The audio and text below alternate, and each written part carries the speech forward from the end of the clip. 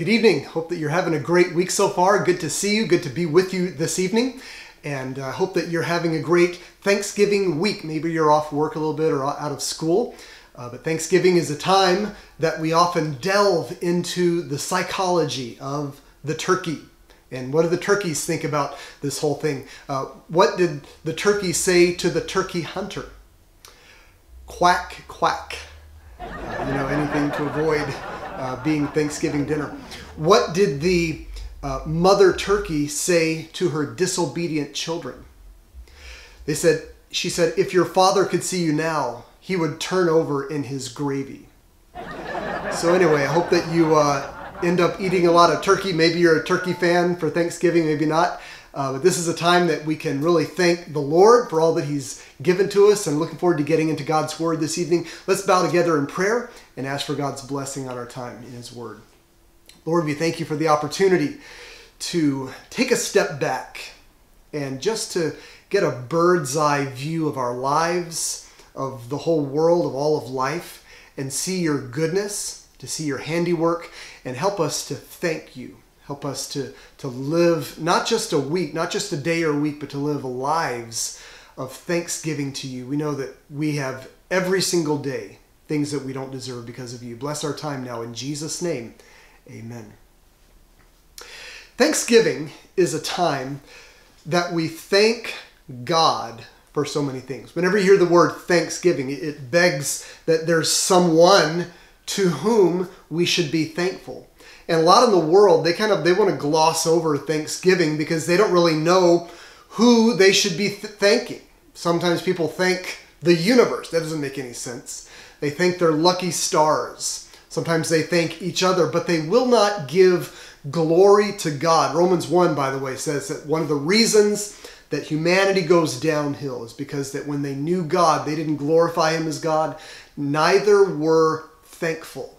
And Thanksgiving is one of those times a year, one of those days and weeks, and hopefully all of our lives, that we get to recognize and acknowledge God. That is the key.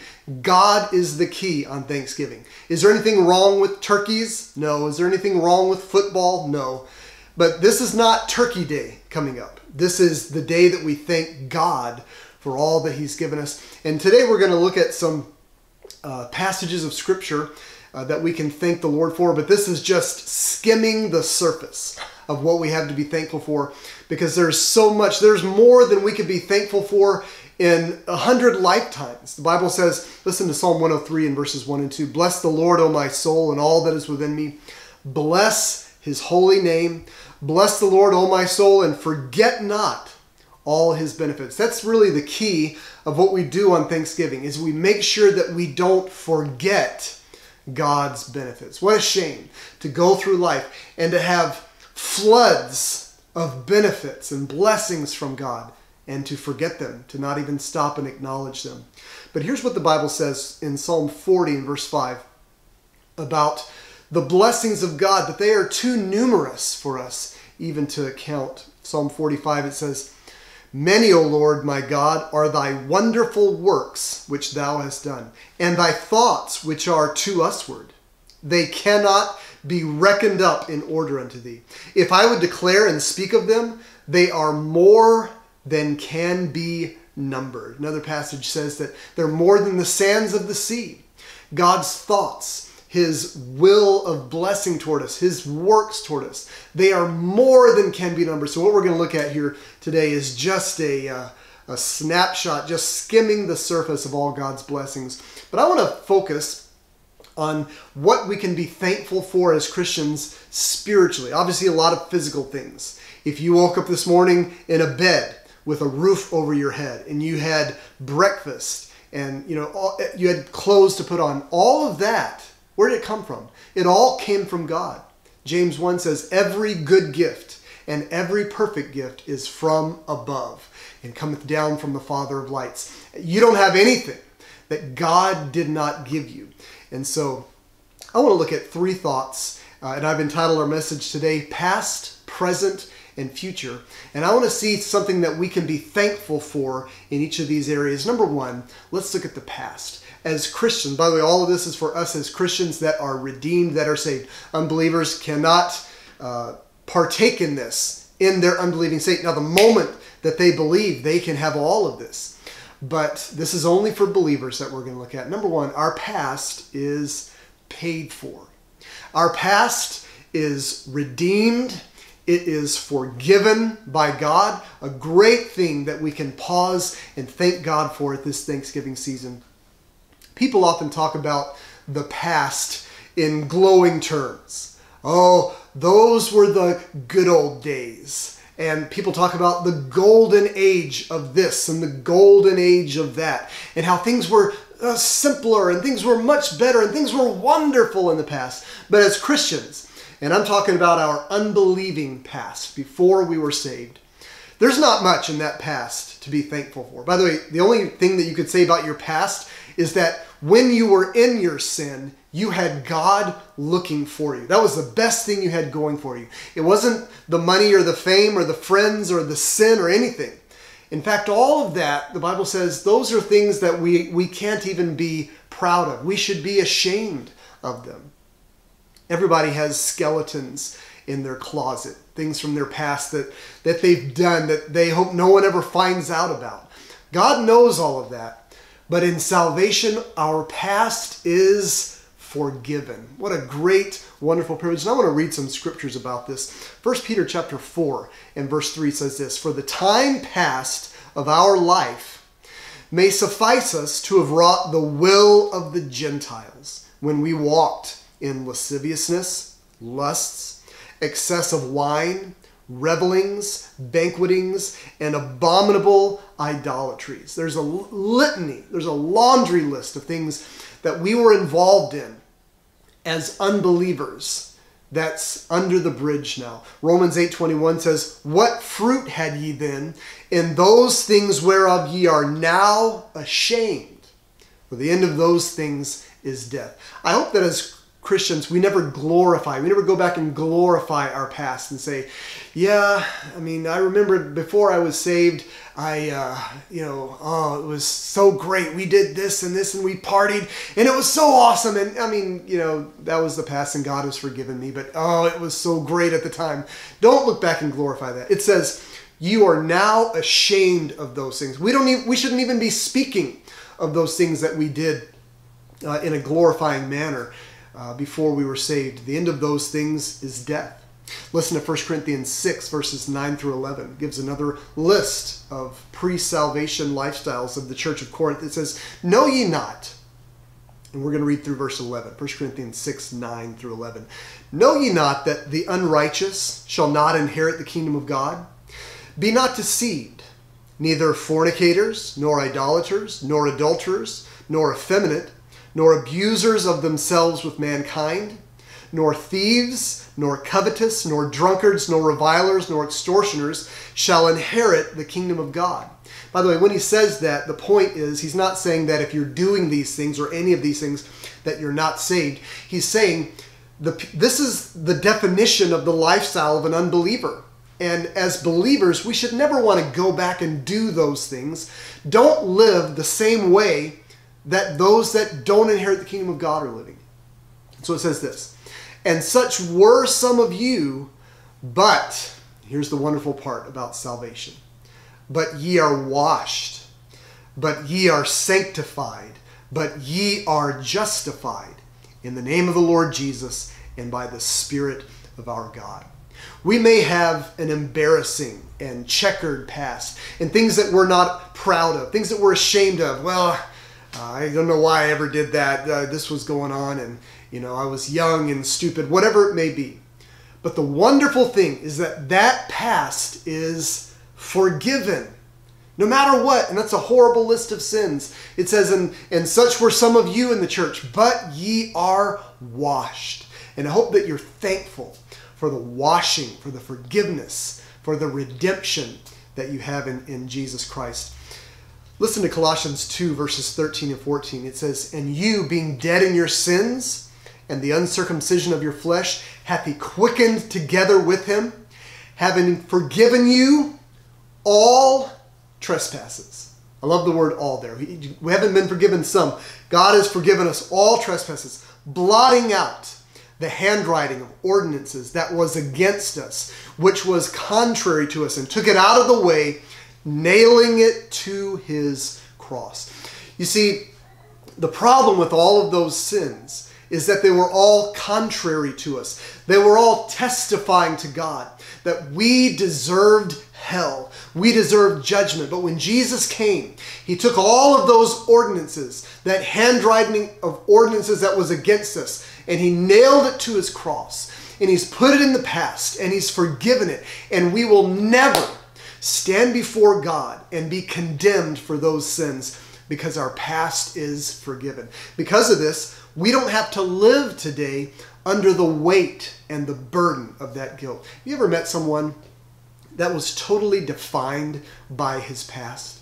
He had done this. Maybe it was he had stolen this. Maybe he had a criminal record. He had gone to prison. And he's haunted by his past. Everywhere he goes, he can't overcome it. It's his name. Jesus has made us free from our past, that we don't have to be defined by it anymore. We don't have to live under the guilt and weight and bondage of it. We're set free. Psalm 103 verse 10 says this about God: He hath not dealt with us after our sins, nor rewarded us according to our iniquities. For as the heaven is high above the earth, so great is his mercy toward them that fear him. As far as the east is from the west, so far hath he removed our transgressions from us. The east and the west will never meet. You go east and you're always going east. You have to stop and turn around to go west. And the east and the west never meet. And God has removed our sins, our transgressions from us. And we will never meet up with them again. We never have to be haunted by them again. You can be delivered and freed and done with all of that. And it doesn't have to live in your conscience. I want to finish with this verse before we go on. Hebrews 9 verse 14. It says, How much more shall the blood of Christ, who through the eternal Spirit offered himself without spot to God, purge your conscience from dead works to serve the living God. The Bible says that Jesus has purged our conscience from dead works. We don't have to live with guilt. We don't have to feel like second-class citizens as Christians. That, well, you know, I'm saved and I'm forgiven, but the things that I did were so bad that, you know, God's kind of got me off in another category and I can't do certain things. No, our conscience is purged from sins. We are totally done, totally forgiven. I hope that you're walking in that truth, and I hope that you are thankful. Not thankful for what your past is, but thankful that your past is forgiven. It's paid for. You don't have to do anything else to redeem the past. Wonderful thing. So number one, our past is paid for. Number two, our present has a purpose. There's a wonderful purpose that God has given us as Christians. And by the way, there are so many people in the world that lack a purpose. They're out there searching. They don't know why they're here. They don't know what they're here for, what they're supposed to be doing in life. Life has no meaning. There's an emptiness. Many people tend towards suicide because of feeling unloved and alone and aimless in life. But as Christians, we should never go that direction. A Christian walking in the Spirit of God will never contemplate taking his life because he knows that he has been forgiven, and right now he has a reason for living, a wonderful purpose in life. And as Christians, we don't have to reinvent the wheel and try to come up with a purpose. There are a lot of Christians who are doing this. They're trying to find some new purpose that no one's ever come up with before. But we don't have to come up with a reason that life is worth living. God tells us why life is worth living, and it all revolves around him. Listen to what Paul says in Philippians 1, verses 20 and 21. He says, According to my earnest expectation and my hope, that in nothing I shall be ashamed, but that with all boldness, as always, so now also Christ shall be magnified in my body, whether it be by life or by death. For to me, to live is Christ, and to die is gain. That was Paul's purpose in life. He says, for to me, to live is Christ. And to die is even better. To die is gain. So what does he mean? What does it mean that to live is Christ? The previous verse shows it. It says that Christ shall be magnified in my body. The purpose that we have as Christians, and for me to say that Christ is my life, that to live is Christ, means that we are to magnify Christ out in the world wherever we go, no matter what it may be. Whether we are tortured, imprisoned, whether we are respected, whether we are honored, that we are to magnify and show the world how wonderful Jesus is. That's the purpose of the Christian life. To know Christ and to make him known, to magnify him out in the world so that they can, in turn, also come to have their past forgiven and come to have a purpose in life. Where our purpose is to show the world they can have a purpose. It's a cycle. It's a torch that we are to pass on, a baton. And the purpose that we have is to show the world how wonderful Jesus is. If we're going to do this, we need to get in God's word and know for ourselves how wonderful he is. For all that he has done for us, he's wonderful. And just for who he is wonderful. Jesus is omnipresent. He's everywhere. He's omnipotent. He can do anything. He's omniscient. He knows everything. He has given us gifts and blessings and laid down his life and salvation. He guides us. He directs us. He comforts us. And this is what we're to show the world. Allow Jesus to be magnified in your own mind and then go out and show that to the world. That is the purpose of life. And it's a purpose bigger than you and me. It's a purpose bigger than making money, or gathering a certain amount of friends, or having power and influence in the world. All of those things will fade, but Jesus is forever, and our purpose, as long as we're here, is to show the world how wonderful Jesus is, to magnify Jesus in the world. Another word the Bible uses is that we are ambassadors of God. And listen to 2 Corinthians 5 and verse 20. It says, now then we are ambassadors for Christ, as though God did beseech you by us. We pray you in Christ's stead, be ye reconciled to God. And so we go out and we show the world how wonderful Jesus is, and we do this on the behalf of Jesus. We represent him to the world. An ambassador's only job is to make his boss look good. It's to represent his boss in an accurate way. Now, it's not that we're ambassadors of someone who is wicked and cruel and we're supposed to go and paint over that conception and try to make him look better than he is. No, Jesus is wonderful, perfect. He's altogether lovely. And our goal is to show the reality. We're not trying to flatter Jesus before the world. We're trying to show the reality of who he is to the world. We are ambassadors. No matter how we do it, we're ambassadors. You and I are either wonderful ambassadors or poor ambassadors for Jesus, but we're all ambassadors. We all represent Jesus to the world for better or worse. So we need to do it better. We need to get it right. We need to live holy lives so they can see what God is like, so that they can see what is possible in their own lives. But this should be our goal. What am I here for? Why is my life worth living? Because my life is more than me. And by the way, so many Christians go here, that your life is worth living because of you. You know, you are loved. You are special. No, life is not to revolve around us. For to me to live, Paul doesn't say for to me to live is me. My self-esteem, how people think well of me. No, for to me to live is Christ. And that's a wonderful purpose. I hope that we are thankful for that purpose, that we get to come out of the small little ship that's us, and we get to get into the big ocean liner, the ship that is bigger than our lives of Jesus. We get to be on his team, called into his kingdom, into his realm, to do his bidding. That's a wonderful purpose that we have. And yes, all that is true. We are loved more than we can imagine. But he's loved us and brought us in so that we can serve him and help him. And number 3, our future. Not only is our past wonderful because it's been paid for and forgiven, not only is our present wonderful because we have a purpose, but our future is perfect. We have a perfect future. And by the word future here, we're primarily talking about all of eternity, a future that starts when we die. Now, there is a future that is before we die, and I hope that you and I have wonderful and long futures. But what we're going to focus on here today is a future that never ends. It has a beginning when we die.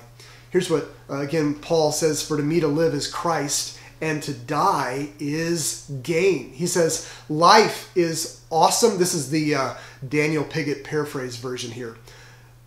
Life is awesome, and dying is awesomer.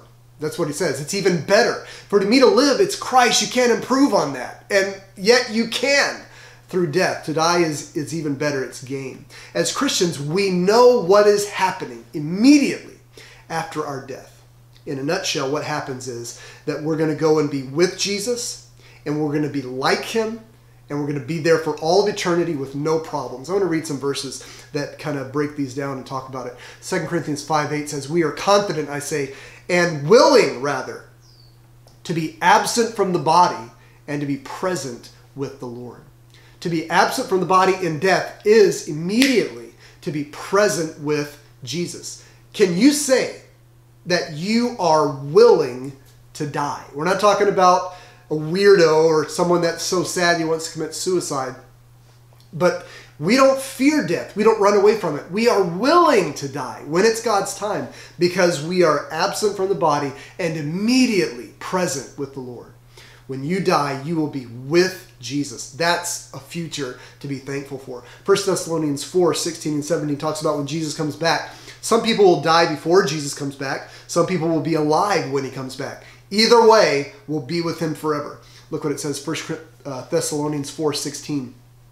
"For the Lord himself shall descend from heaven with a shout, with the voice of the archangel, and with the trump of God, and the dead in Christ shall rise first." So if we die before Jesus comes back, we'll be the first to see him. "Then we which are alive and remain shall be caught up together with them in the clouds to meet the Lord in the air." Listen how the verse ends. "And so shall we ever be with the Lord." That's your future if you're saved. You will be with the Lord, and not just with him forever. It will never end. And not only will you be with him, but you will be like him. Listen to 1 John chapter 3 and verse 2. It says, "Beloved, now are we the sons of God, and it doth not yet appear what we shall be, but we know that when he shall appear, we shall be like him, for we shall see him as he is." There's going to be a day we're going to be given a glorified body that is able to look on the glory. Right now, we can't look on the glory of Jesus. God said to Moses, "No man can see me and live." Right now, we would die. We would disintegrate maybe.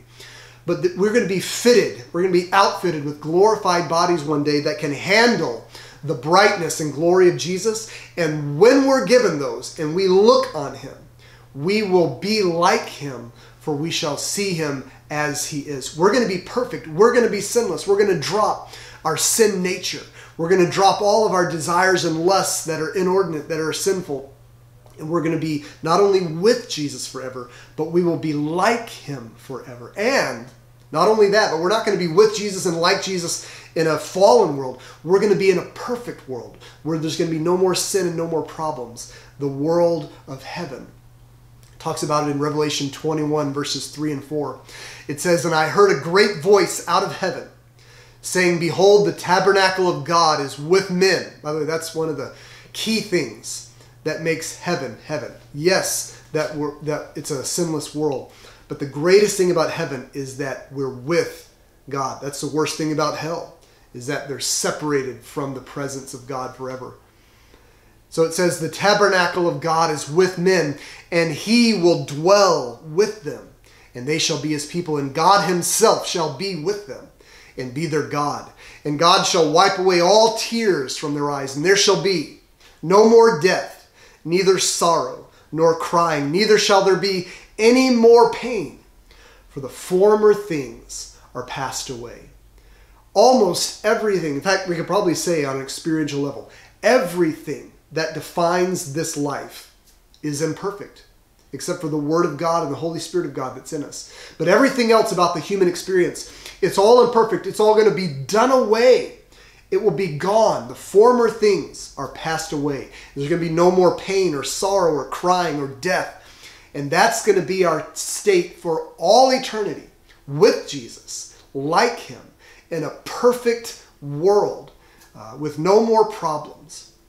And this perfect future is also sure. It is a secure thing, that there's no doubt.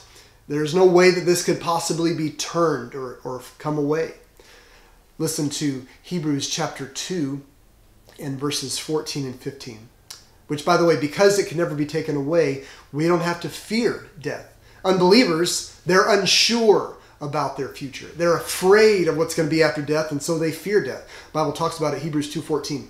For as much then as the children are partakers of flesh and blood, he also himself likewise took part of the same, that through death he might destroy him that had the power of death, that is the devil, and deliver them who through fear of death were all their lifetime subject to bondage. The Bible says there's a great bondage that's holding unbelievers. That the devil, it says he has the power of death. And what that means is he holds the concept of death over unbelievers as something to be feared. It says because of that, they were through fear of death all their lifetime subject to bondage. But we as Christians, we don't fear death because we know what's on the other side and we welcome it. We are confident to be able to stand before God and have that eternity that is secure and that is sure. Have you ever been at an airport and seen someone that was waiting for a flight, but he didn't have secure tickets? He was on standby. He didn't know for sure. Here's what they do. They say, well, we got kind of a full plane, but if somebody doesn't show up, if there's a cancellation or something like this, if a seat opens up, then you'll be the first on. Or sometimes they say, you're not even first. We've got a line. We've got 6 or 7 people. But if we can get you on there, we'll get you on there. And this person, they have to make this flight. Something really important. Maybe they need to be there to catch a funeral or to watch a game, whatever it may be. But they need this flight. And they're pacing back and forth. And they're nervous. They keep checking in at the counter. Anything open yet? Anything open yet? And they're nervous. They're full of anxiety. That is where so many unbelievers are. They go through life and they have no idea what to think about their future. Am I going to make it? Am I going to survive? What'll be after? And they're filled with terror and they're in bondage. As Christians, we can be thankful for our future because it's perfect and because it is secure. Nothing can ever take it away from us. And by the way, on this side of heaven, our future is also bright. Doesn't mean that we're going to have smooth sailing, no problems. But we have promises that God's going to provide for all of our needs. He's going to direct us whenever we need direction. No good thing will he withhold from them that walk uprightly. God will provide all of your needs according to his riches and glory by Christ Jesus. So if you are sitting on your couch tomorrow, you're sitting at the Thanksgiving table, eating that turkey, getting ready for your tryptophan food coma, and you're wondering, what do I have to be thankful for? We have so much, but we can start with this. Your past is forgiven by God. It's paid for. Your future, your present has a purpose. You don't have to go through life aimlessly. You get to represent and live for the King of Kings, and your future is perfect. Nothing could ever be better than the future that you have been promised and given by God. I hope that you're thankful to God this Thanksgiving season. We can thank other people. Thank you for doing this. Thank you for doing that. But every good gift comes from God. And let's thank God and live lives that show the world how wonderful he is. Let's magnify Christ to the world. Let's close together in prayer.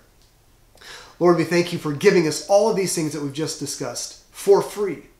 We didn't do anything to earn these things. They were freely given to us by a wonderful Savior. Thank you.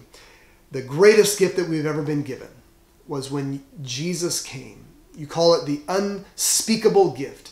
You came and laid down your life as a ransom for us to pay for our sins so we would not have to spend forever in hell. I pray that if there's anyone watching that doesn't know for sure they're on their way to heaven, that even today would be the day they call on the name of the Lord. They admit they're sinners. They admit, they believe that they don't deserve heaven, only hell. But you died so that they could be forgiven. And whosoever shall call upon the name of the Lord shall be saved.